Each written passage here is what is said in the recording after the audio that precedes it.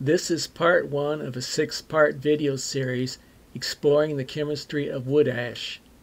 I have re-edited this part of the series to add narration and shorten it up. The more interesting chemistry is in the parts following this one. In this video I show how I extracted the soluble compounds from the wood ash. First I collect the ash from the remains of some sticks that I had burned previously.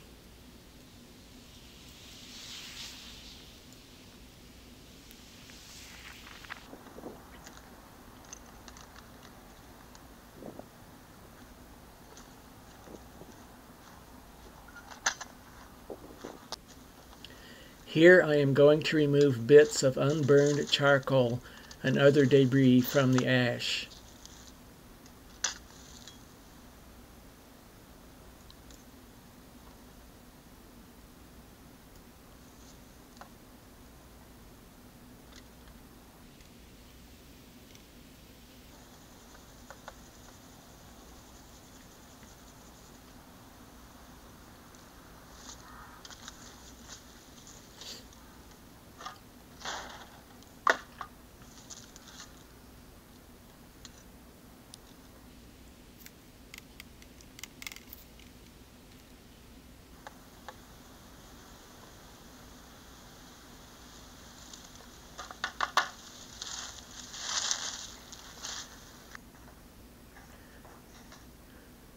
Now that I have finished cleaning the ash of debris, I bring everything inside to a more comfortable environment.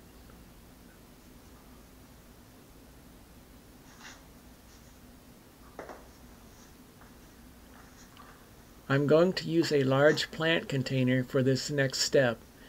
It is important to have a container with a hole in the bottom to allow liquid to drain out. I place some filter material over the hole to keep the ash from escaping.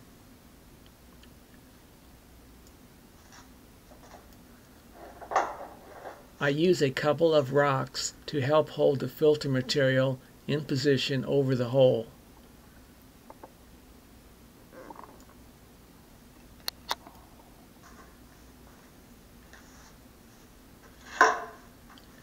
I set the plant container on top of a bucket to capture the liquid as it trickles through the ash. Now I transfer the ash into the plant container.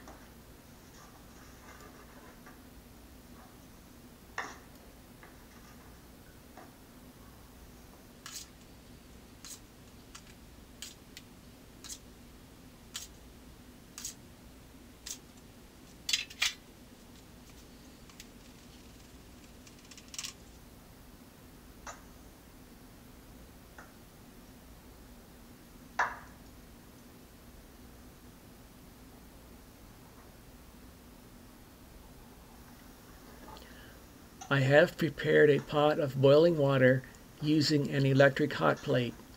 I will pour the water slowly onto the ash. I am wearing a pair of heavy rubber gloves to protect my skin from the hot pan and boiling water.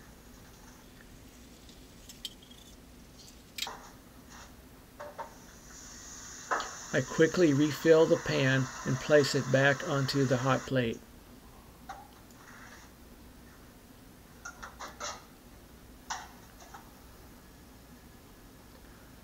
Although you can't see it in this video, I have another hot plate to heat more water on another bench. This helps get the job done a lot faster.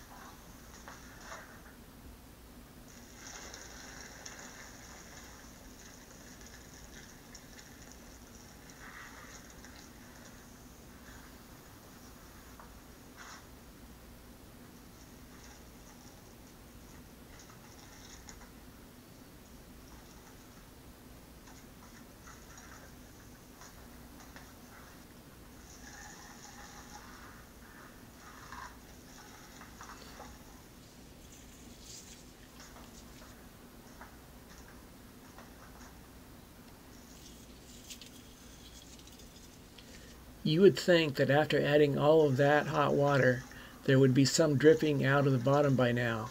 I stopped to take a look, and I'm surprised to see no liquid coming out yet.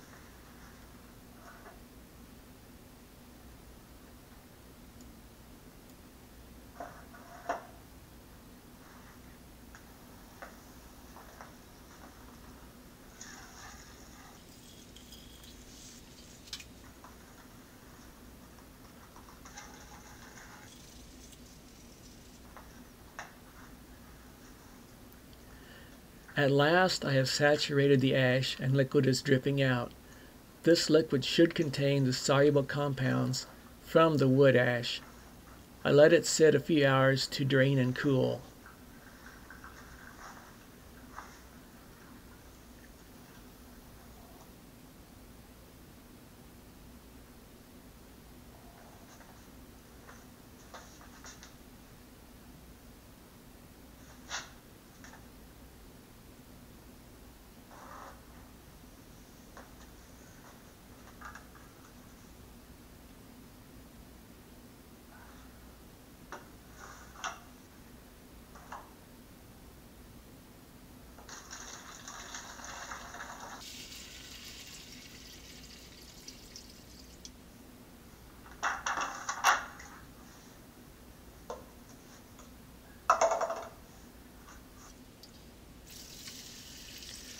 So this is what I have extracted from the ash.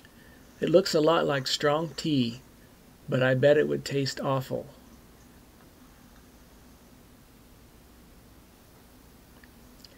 At this point, I'm not convinced that I have completely extracted all of the soluble compounds, so I try a different approach. I remove the wet ash from the plant container and place it into another bucket.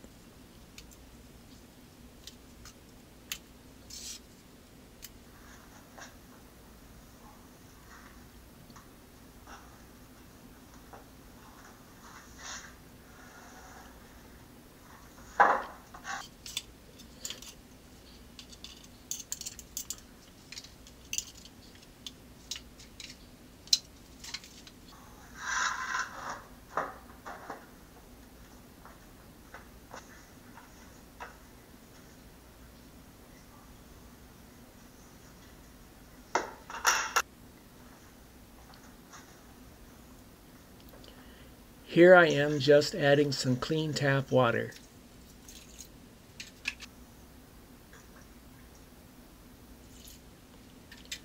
I stir everything to give it a good mixing.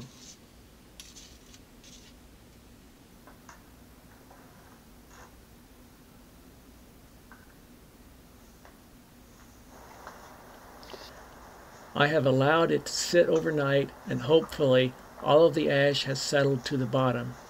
I observe that there is some scum floating on top, so I try to remove as much as possible.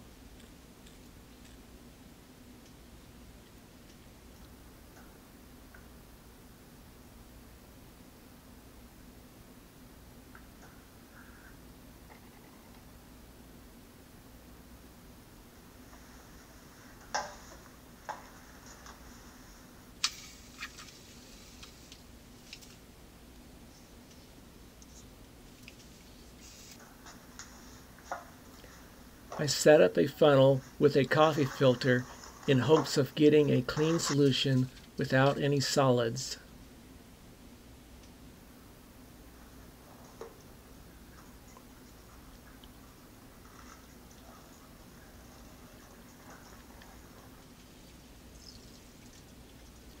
I soon discover that the coffee filter clogs up quickly and becomes unusable, so I switch to straining the liquid with a cloth.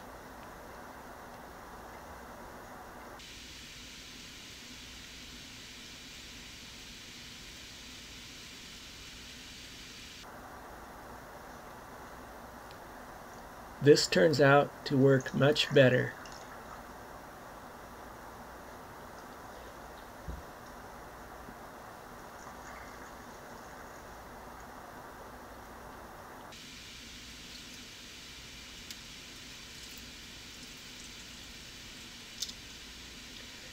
After it has been through the cloth, I try the coffee filter again, and with some patience I finally get it all filtered.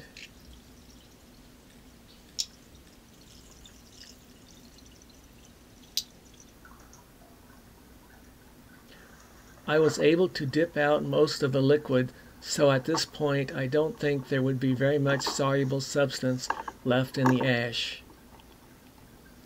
Here is what I was able to recover, and I will be using this in the upcoming videos that are part of this series.